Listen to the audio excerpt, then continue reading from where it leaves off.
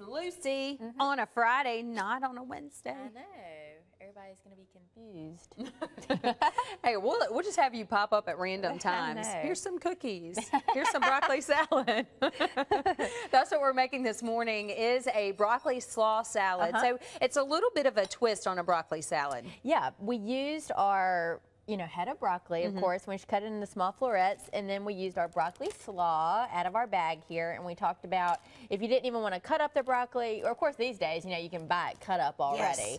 Yes. But you could just use 2 bags of the broccoli slaw, which had shredded broccoli and some carrots and some red cabbage in there, and then we added our cooked bacon. Okay. And we added some dried cranberries and some sunflower seeds and a few green onions, and now we're going to add a cup of cheddar cheese. Is cheese typically in a broccoli salad? I don't remember, and the reason I'm asking that is because I've had a bunch of different types of broccoli salad. I don't remember it having cheese, or is it just something I don't think that typically it does, but I thought, it's a nice addition. What the heck? Nice addition. Let's add some. Why not? And then we added we mixed up our dressing, so that was our mayonnaise and our apple cider vinegar and some sugar and a little bit of salt. And so that's super simple. So now we'll just get this tossed together. And once you mix it all up, it's really best if you can let it sit in the fridge for at least 30 minutes before you eat it. But the next day, it's going to be even better. So you were saying there's a variation of this at the new Robertsdale store that people can get in the deli? Yes, we are making a broccoli salad over there, and it's really, really good, and people are loving it. So that kind of reminded me that, I should kind of do one similar to that. So yes, the new Robertsdale store is really, really nice, and people are loving it. And we do have a full deli bakery there, and people are coming in for lunch. We have a salad bar. I heard y'all talk earlier that today is Fried Chicken Day. Yes. National Fried Chicken Day. If you have not tried Greer's fried chicken, you're totally missing out. So please go to any Greer's today and get fried chicken. We had fried chicken on sale at our Robertsdale store last week.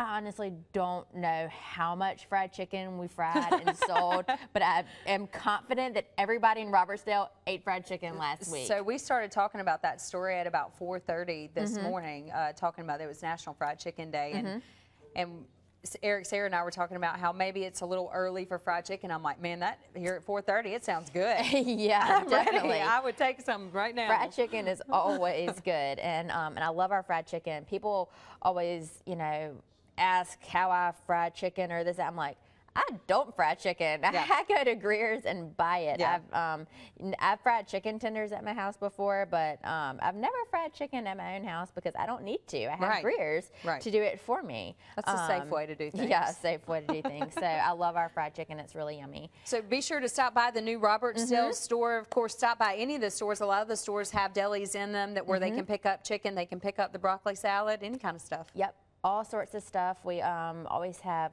great prices, great product, and grocery pickup. Grocery pickup. Oh my goodness gracious, yes. Our #1 fan of that.